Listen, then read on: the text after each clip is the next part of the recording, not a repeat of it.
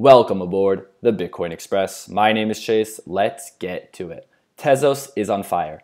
It's up over 600% within the last year, and people are very excited. They want to buy this cryptocurrency and they want to stake it. But in today's video, we're going to talk about the two biggest mistakes that people make when buying Tezos and when staking it. First, let's understand what does it mean to stake a cryptocurrency. So when you stake a cryptocurrency, you are holding it in a system or staking it within a project's blockchain. By doing so, this makes the system secure, and this allows people on the network to mine and validate blocks. So proof of stake is different than what Bitcoin has. Bitcoin has something called proof of work. And to use proof of work to validate and mine blocks, you need expensive computer equipment, and you also need electricity. So people in the blockchain and crypto space, they found that maybe it wasn't so practical. Maybe down the line it won't work, or it would become too expensive. So they developed the concept of proof of stake. So instead of using expensive computer hardware and expensive electricity, people take the cryptocurrency token that they own and they stake it or hold it in the system. Now this gives them now the power to vote in the system, to validate and mine blocks. This video is not about proof of stake versus proof of work, which one is better, or whether proof of stake is safe or not. This is just talking about, in this video, the benefits that people using proof of stake can get, and they can get staking rewards. So again, by staking or holding their cryptocurrency on the system, it makes it more secure and it lets it run. And by doing so, they will receive a reward for their efforts. So where's the first place that people go to even really buy cryptocurrency? It's usually Coinbase, and Coinbase has made it very easy also to buy Tezos and to also stake Tezos. If you go on their website, you see that you can earn staking rewards on Coinbase, and the estimated reward per year is about 5%. And what's really cool about Coinbase is you can see on the video in front of me that the calculator you have, it updates second by second, showing you your staking rewards as it's growing and growing. And you might be wondering, this is amazing. You can buy it on Coinbase, you can stake it, you'll get a reward. And now this is where we're going to get into the two mistakes that Tezos holders, or people thinking about Tezos buying it, are making. So the first mistake is the fees. Most people are starting out on exchanges such as Coinbase, and they don't understand that the fees are extremely high. Coinbase now has these flat transaction fees. For example, it's 99 cents if you're buying under $10, $1.49 buying between $10 and $25, and then even if you're buying $50 to $200 worth of cryptocurrency, and in this case Tezos, you're paying a $2.99 fee. These fees are extremely high.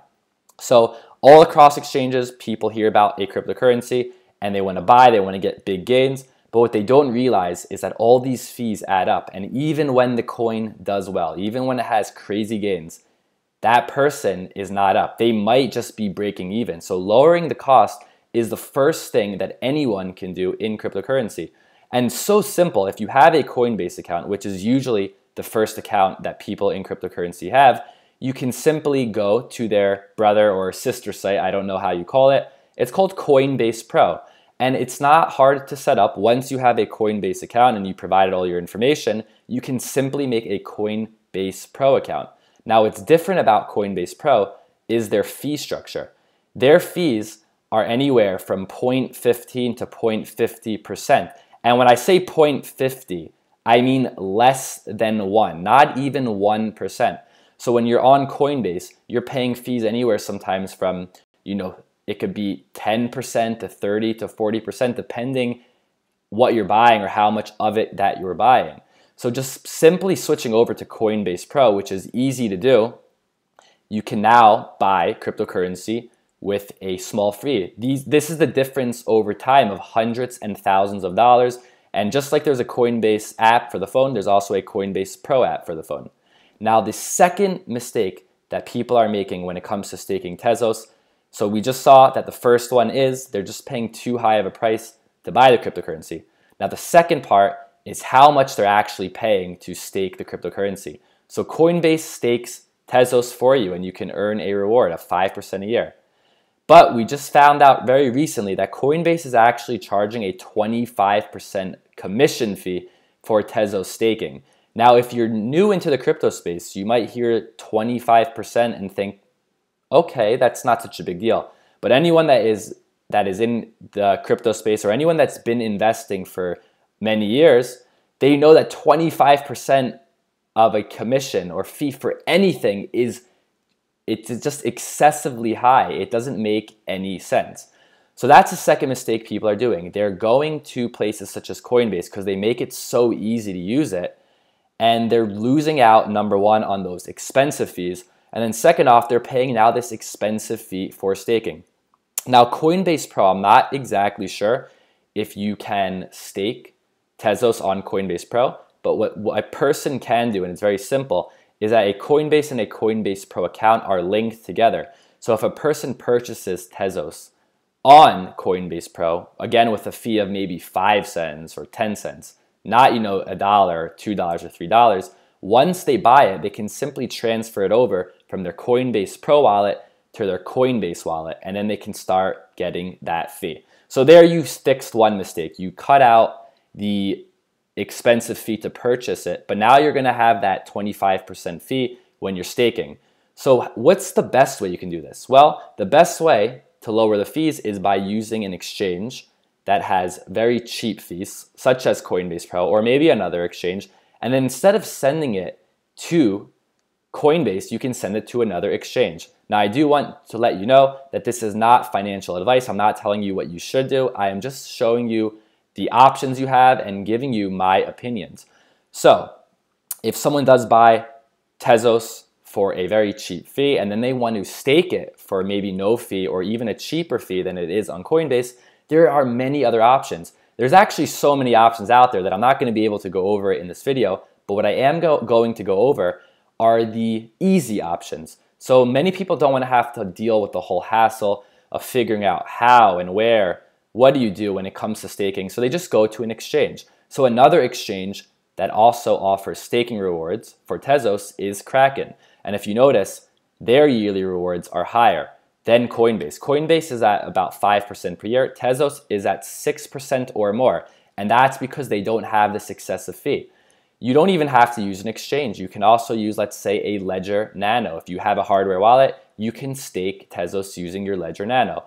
And if you're figuring out and you want to know how to do this, just go to the ledger.com website and look it up yourself. Again, in this space, when it comes to certain things, you shouldn't really watch a YouTube video or read some third-party article. It's always best to go to the main source. So if you want to know about Kraken, you go to kraken.com. If you want to know about Ledger, you go to ledger.com. It's always better than going to a third party. Now, Binance, I guess it looks like they have zero fee. Their estimated annual reward is from 6 to 7%. And these small percentages, the difference between 1 and 2%, over time, over 10, 20, 30 years, it's thousands and thousands of dollars. It's hard to see it in the short term when we talk about 1% here and 1% there. But if you ever look into it, if you ever read up on it, the difference between 1, 2, and 3% of fees over years, again, over 20, 30, and 40 years, is a difference of thousands and thousands and thousands of dollars. So there you have it, the two biggest mistakes that people make when it comes to staking Tezos. And I could actually say this can also be applied to just buying and staking any other cryptocurrency that has proof of stake, is number one, paying too high of a fee. And as I showed you, there are many ways around this. And then number two, paying a high fee to stake that cryptocurrency. And again, I showed you in this video that you don't have to pay those high fees. Again, I am not myself invested in Tezos. The reason why I wanted to talk about this today is because of all the hype going on with Tezos and all the articles and videos and forums that I read. I started noticing this trend that people are really being taken advantage of, and I don't want you to be the next one to be taken advantage of. I hope that you found value in today's video, and if you like my content, I want you right now to go down below, show your love, subscribe to the channel. Thank you for listening, and I'll see you next time.